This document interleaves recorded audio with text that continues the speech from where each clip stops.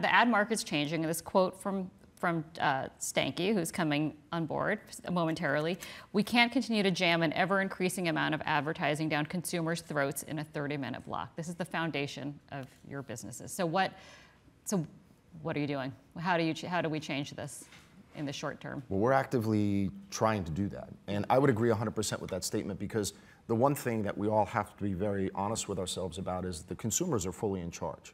We're not. And so if Netflix has taught us anything, is that there used to be this argument all the time: is content king, is distribution king? And the reality was they were always the coexisting partners. But now there's a third leg of the stool called the consumer experience.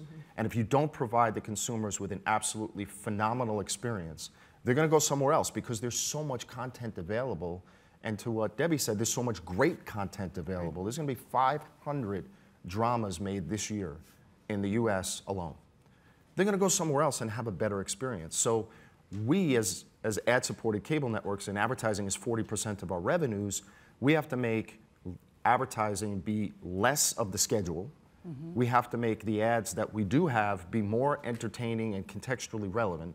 And as a result of that, because we're not in the business of trying to lose revenues, we want to grow revenues, that means we have to make the advertisements that we have more valuable. And we have to demonstrate that to marketers and to agencies, and that's what we're doing. So not do they easy. want to hear that from you?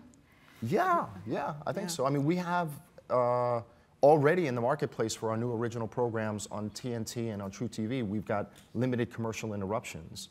And we're seeing a lift in ratings as a result of that by at least double digits. So it's encouraging. Yeah, so it's a two-prong approach. One, we have to limit the number of commercials that we put on the air, and we're actively doing that. And as John said, you have to come up with more creative ways to advertise, whether it's branded entertainment or, you know, in-product pods or whatever. But the first key is to reduce the amount of commercials, because consumers will move away quickly. The second part is we have to have more compelling content.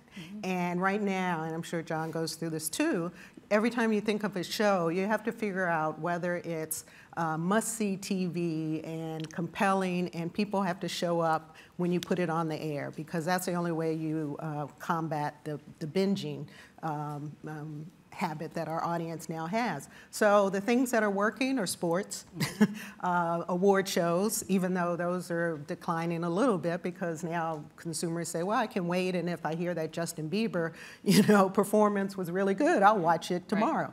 But award shows are still working, and the kind of buzzworthy programming where a consumer feels like, if I don't catch it on Tuesday night when BET puts it on, I'm going to hear what happened and I'm going to feel out of it, or I want to be part of the Twitter, Facebook conversation. So you saw that with Scandal. You saw, you know, we've had it, as I mentioned, with New Edition or Being Mary Jane. But you have to, our shows have to compel the audience to show up when we put it on. And then we're all learning, as this world changes, that maybe doing deals with Netflix and Amazon and Hulu is not the best idea, because you don't want your audience to say, well, I don't have to show up for that show, I'll just wait until it comes on Netflix.